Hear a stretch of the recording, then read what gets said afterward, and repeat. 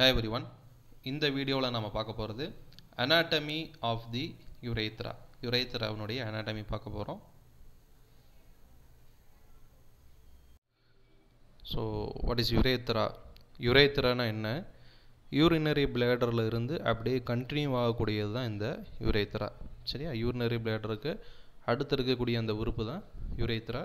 இது வழியாக தான் யூரின் வந்து urinary bladderல இருந்து வெளியே வந்து வருது. So it is a tubular structure emerges out from the neck of bladder. It opens into the exterior. இது டியூப் மாதிரி இருக்கும். இது neck of bladderல இருந்து exterior உடம்புக்கு வெளியே வரையும் அந்த யூரினை கொண்டு வரக்கான ஒரு வேலையை செய்யக்கூடியது இந்த urethra. So it is an outlet of the bladder. It eliminates urine from the bladder. It is present in both males and female. மேல்ஸுக்கும் ஃபீமேல்ஸுக்கும் இந்த யுரேத்ரா வந்து இருக்கும். But sex differences was there. Sex differences வந்து அந்த யுரேத்ராவில் இருக்கும். மேல் யுரேத்ராவில் கூடுதலான parts இருக்கும் இன் comparing with female urethra. Female யுரேத்ராவை compare பண்ணும்போது மேல் யுரேத்ராவில் சில கூடுதலான பார்ட்ஸ் வந்து இருக்கிறத நம்ம பார்க்குறோம். ஸோ நெக்ஸ்ட் ஒன், இந்த செக்ஸ் டிஃப்ரென்சஸ் வந்து என்னென்ன அப்படின்னு பார்த்துடலாமா? ஸோ மேல் யுரேத்ராக்கும் ஃபீமேல் யுரேத்ராக்கும் என்ன செக்ஸ் டிஃப்ரென்சஸ் இருக்குது? ஸோ மேல் யுரேத்ரா வந்து it is long in comparing with female urethra. மேல் யுரேத்ரா லாங்காக இருக்கும், ஃபீமேல் யுரேத்ரா ஷார்ட்டாக இருக்கும்.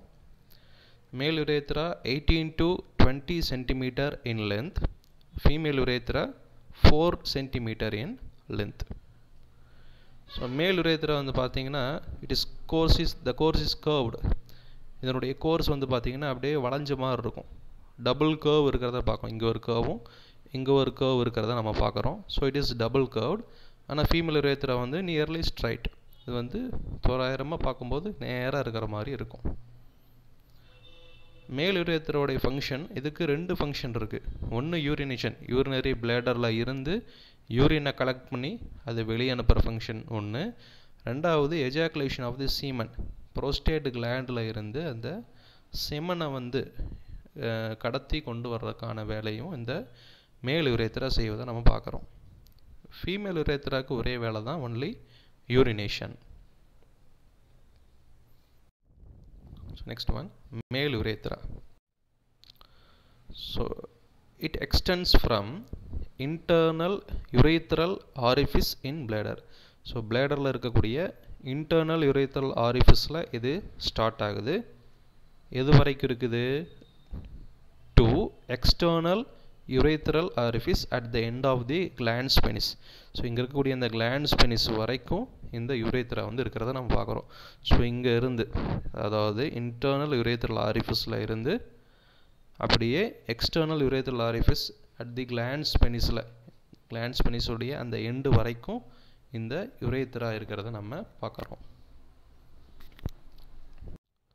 ஸோ கோர்ஸ் ஆஃப் தி மேல் யுரேத்ரா எங்கேருந்து ஸ்டார்ட் ஆகி எங்கே வந்து முடியுது அப்படின்னு பார்த்தோம்னா, it starts from the neck of urinary bladder. Urinary பிளேடர்னுடைய நெக்கில் இருந்து ஸ்டார்ட் ஆகுது. It enters into prostate, prostate கிளாண்டுக்குள்ளே இது என்டர் ஆகுது. அண்ட் தென் அதுக்கப்புறம் it enters into the urogenital diaphragm. Prostate கிளாண்டுக்கு அடுத்தது யூரோஜெனிட்டல் டயஃப்ரம்குள்ளே இது என்டர் ஆகுது. தென் into the bulb of the penis, பெனிஸினுடைய அந்த பல்பில் இது என்டர் ஆகுது. தென் into the body of the penis. At last finally it opens at the tip of glands penis. Glands பெனிஸில் வந்து அதனுடைய course வந்து முடியுது. So from neck of the urinary பிளேடர்லேருந்து prostate, அடுத்து urogenital diaphragm, அடுத்து bulb of penis, then body of penis and tip of the glands penis. Next one, parts of the மேல் urethra. மேல் யுரேத்ராவில் என்னென்ன parts இருக்குது அப்படின்னு பார்த்தீங்கன்னா, ஸோ இந்த மேல் யுரேத்ராவை ரெண்டாக பிரிச்சிடுறோம். ஒன்று போஸ்டீரியர் யுரேத்ரா, இன்னொன்று anterior urethra. So posterior urethra, it is also known as proximal urethra, which is nearer to the bladder. So bladderக்கு அருகாமையில் கிட்ட இருக்கிறதுனால இந்த யுரேத்ரா, போஸ்டீரியர் யுரேத்ரா, பின்பக்கமாக இருக்கக்கூடிய யுரேத்ராவுக்கு இன்னொரு நேமாக ப்ராக்சிமல் யுரேத்ரா அப்படின்னு சொல்கிறாங்க.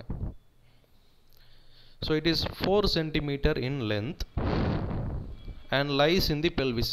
இது 4 centimeter lengthல இருக்கு, pelvisல இருக்கிறத நம்ம பார்க்குறோம். And it has 3 parts.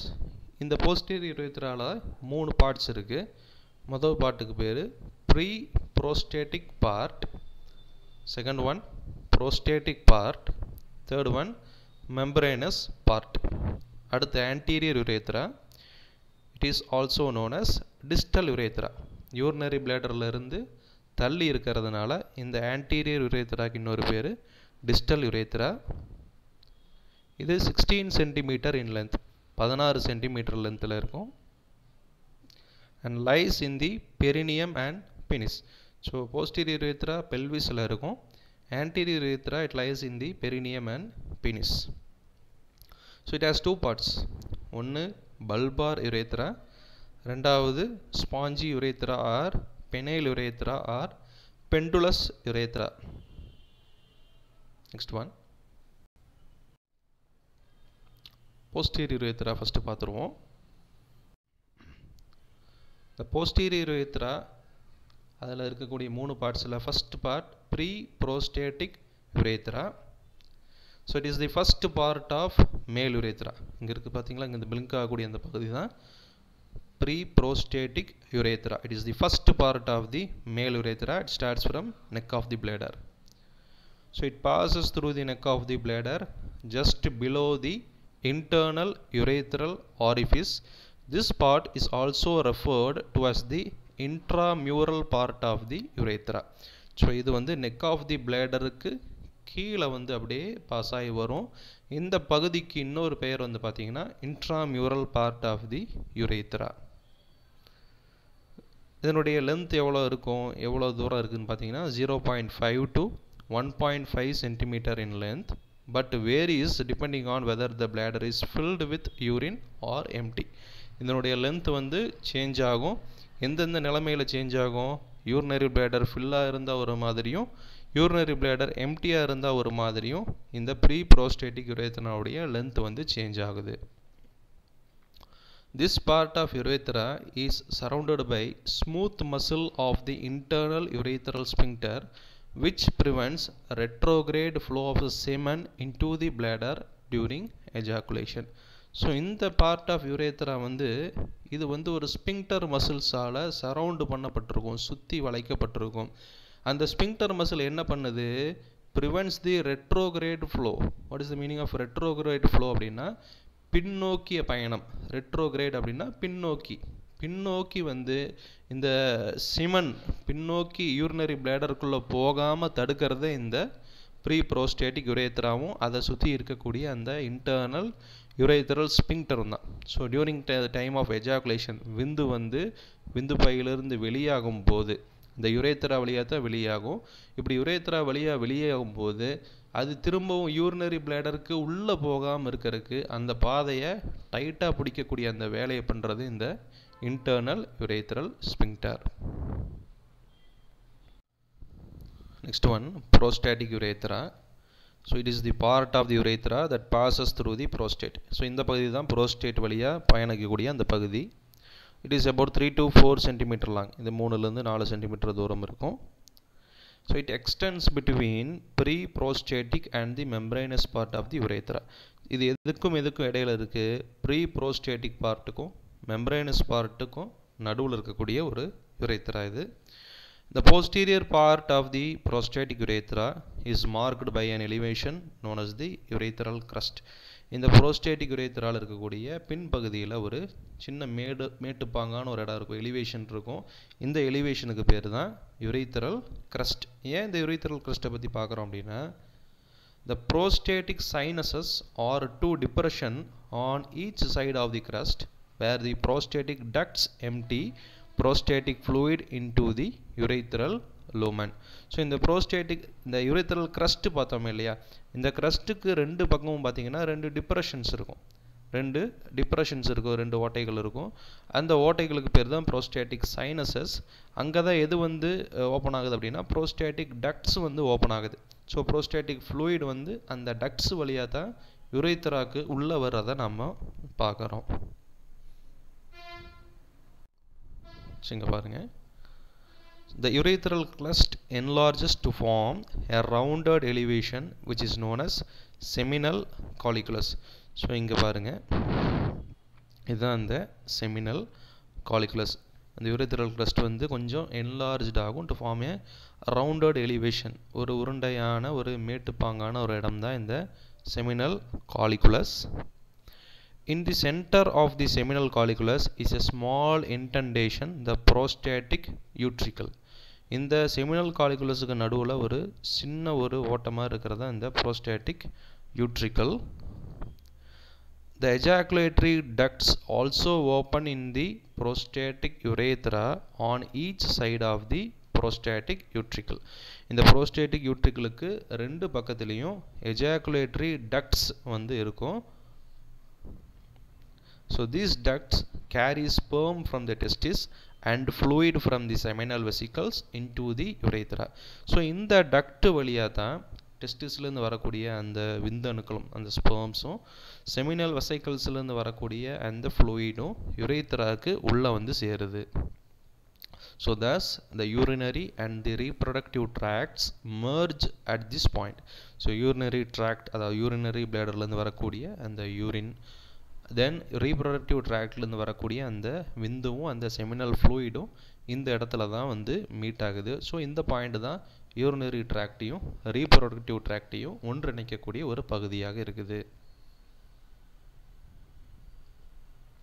The prostatic urethra is a common site of obstruction to the outflow of urine in patients with benign hypertrophy of the prostate.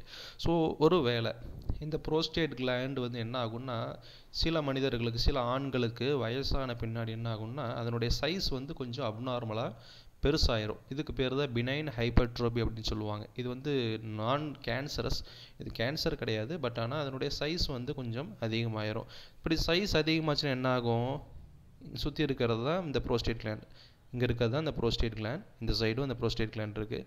இதனுடைய அளவு அதிகமாகிடுச்சுன்னா இந்த பாதையை வந்து சின்னது பண்ணிடும். ஸோ இந்த பாதை சின்னதாச்சுன்னா உங்களுக்கு என்னென்ன வராது, யூரினும் வராது, அதே சமயம் ரீப்ரொடக்டிவ் ட்ராக்ட்லேருந்து வரக்கூடிய அந்த சீமனோ அந்த ஸ்பெர்மும் வந்து இந்த இடத்துக்கு வந்து வெளியே வர்றதை வந்து கொஞ்சம் தடைப்பட்டு இருக்கும். ஸோ இதுதான் வந்து இந்த பினைன் ஹைப்பர்ட்ரோபி ஆஃப் ப்ரோஸ்டேட்டில் இருக்கக்கூடிய முக்கியமான ஒரு symptoms. So next one, membranous urethra. So it is also known as the intermediate part of the urethra. யுரேத்ராவில் இருக்கக்கூடிய நடுப்பகுதி இந்த membranous urethra. This is the second shortest part of the urethra. So pre-prostatic பார்ட்டுக்கு அடுத்தது ரொம்ப சின்ன பகுதி இந்த membranous urethra. It extends between the prostatic urethra to the bulbar urethra. So இதுதான் posterior urethraக்கும் anterior urethraக்கும் நடுவில் இருக்கக்கூடிய பகுதி. posterior urethraவுடைய கடைசி பகுதி இது. இதுக்கு அடுத்து வரக்கூடிய bulbar urethra வந்து anterior part of the urethraக்குள்ள வந்துடும். It is also the narrowest and least dilatable portion of the urethra when compared to the other parts. So மற்ற பகுதியில் கம்பேர் பண்ணும்போது இந்த பகுதி தான் என்ன பண்ண முடியாது, ரொம்ப டைலேட் ஆக முடியாத ஒரு பகுதியாகவும் ரொம்ப குறுகலான ஒரு பகுதியாகவும் இருக்கிறத நம்ம பார்க்குறோம். The membranous urethra is about 1 to 1.5 cm long. இந்த யுரேத்ரா வந்து 1 சென்டிமீட்டர்லேருந்து 1.5 சென்டிமீட்டர் வரை இருக்கும். And it is surrounded by the external யுரேத்ரல் sphincter. So இந்த யுரேத்ராவை கவர் பண்ணியிருக்கக்கூடிய மசிலுக்கு பேர், அந்த ஸ்பிங்டர் மசிலுக்கு பேர் எக்ஸ்டர்னல் யுரேத்ரல் ஸ்பிங்டர். ஏற்கனவே பார்த்தோம் ப்ரோஸ்டேட்டிக் யுரேத்ராவில் அதை கவர் பண்ணியிருக்கக்கூடிய ஸ்பிங்டர் இன்டர்னல் யுரேத்ரல் ஸ்பிங்டர். ஸோ இந்த மெம்பரேனஸ் யுரேத்ராவை கவர் பண்ணியிருக்கக்கூடிய sphincter external யுரேத்ரல் sphincter. The external urethral sphincter plays an important role in the voluntary control of urinary flow.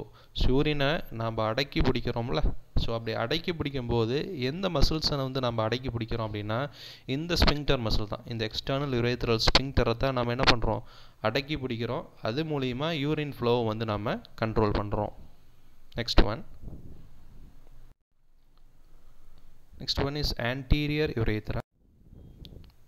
So அதில் first part it is bulbar urethra. So it lies in the bulb of the penis. பெனிஸினுடைய அந்த பல்பில் இருக்கக்கூடியது இந்த bulbar urethra. It is the widest part of the urethra. இதுக்கு முன்னாடி பார்த்த அந்த membranous urethra ரொம்ப குறுகலான பகுதி, ஆனால் இந்த bulbar urethra ரொம்ப விரிவான ஒரு பகுதியாக இருக்கிறத நம்ம பார்க்குறோம். The bulbourethral glands opens into it. So இந்த urethraல தான் bulbourethral glands வந்து ஓப்பன் ஆகுது. So next one is penile, spongy or pendulous urethra. So it lies in the corpus spongiosum, which is the erectile tissue of the penis. So its terminal part is dilated, known as the navicular fossa at the glans penis. So in the glans penis la இந்த பகுதி தான் navicular fossa or navicular urethra ன்னு சொல்லுவோம். So இந்த இடம் கொஞ்சம் டைலேஷனாக இருக்கும். Numerous urethral glands opens into it. இந்த இடத்துல நிறைய urethral glands வந்து ஓப்பன் ஆகிறத நம்ம பார்க்குறோம். நெக்ஸ்ட் ஒன், இதனுடைய arterial supply. இந்த மேல் urethraக்கு arterial supply என்ன? Prostatic branches of the inferior vesicle and middle rectal arteries. இதனுடைய venous drainage, dorsal vein of the penis and pudendal veins. இதனுடைய lymphatic drainage எந்த lymph nodesல போய் drain ஆகுது அப்படின்னா internal and external iliac lymph nodes and அதனுடைய innervation prostatic plexus. So next one is female urethra. Female urethra மேல் urethra அளவுக்கு இவ்வளோ complicated கிடையாது, பிகாஸ் இதனுடைய ஒரே ஃபங்க்ஷன் வந்து யூரினேஷன் மட்டும்தான். So it is 4 cm long and 6 mm width. 4 cm நீளமும் 6 mm அகலமும் கொண்டது இந்த female urethra. It is homologous to the prostatic urethra of the male. So மேலுக்கு இருக்கக்கூடிய அந்த prostatic urethra எப்படி இருந்துச்சோ அதே போல் இருக்கக்கூடிய ஒரு urethra தான் இந்த ஃபீமேலுக்கு இருக்கக்கூடிய urethraவும். So it begins from the internal urethral orifice. அந்த neck of the bladderலேருந்து ஆரம்பித்து it passes downwards and forwards. கீழ் நோக்கிய மாதிரியும் முன்னோக்கிய மாதிரியும் இது வந்து அந்த டியூப் வந்து இருக்கும். It opens into the vestibule between clitoris and vaginal orifice. So vaginal orificeக்கும் கிளைட்டோரிஸுக்கும் நடுவில் இந்த ஃபீமேல் urethra வந்து அந்த எக்ஸ்டீரியர் பார்ட் ஓப்பன் ஆகிறத நம்ம பார்க்குறோம். So the external urethral orifice lies 2.5 cm behind the glans clitoris. இந்த கிளைட்டோரிஸில் இருந்து 2.5 சென்டிமீட்டருக்கு பின்னாடி இந்த எக்ஸ்டர்னல் யுரேத்ரல் ஆரிஃபிஸ் வந்து சிச்சுவேட் ஆகிருக்கிறத நம்ம பார்க்குறோம். நெக்ஸ்ட் ஒன், கிளான்ஸ் ஓப்பனிங் இந்த ஃபீமேல் urethra. இந்த ஃபீமேல் urethraல என்னென்ன கிளான்ஸ்லாம் ஓப்பன் ஆகுது அப்படின்னா யுரேத்ரல் கிளான்ஸ், பேரா யுரேத்ரல் clans and greater vestibular glands. இதனுடைய ஆர்டீரியல் சப்ளை என்ன? superior vesical artery and vaginal artery. இதனுடைய venous drainage வந்து internal pudendal veinsல deoxygenated blood எல்லாம் போய் drain ஆகும். Then lymphatic drainage, இதுவும் same, drain into the internal and external iliac lymph nodes. And last, innervation. இதனுடைய innervation என்ன? vesical plexus and the pudendal nerve. உங்களுக்கு இந்த வீடியோ பிடிச்சிருந்தா மறக்காமல் லைக் பண்ணுங்கள், ஷேர் பண்ணுங்கள், சப்ஸ்கிரைப் பண்ணுங்கள். தேங்க்யூ.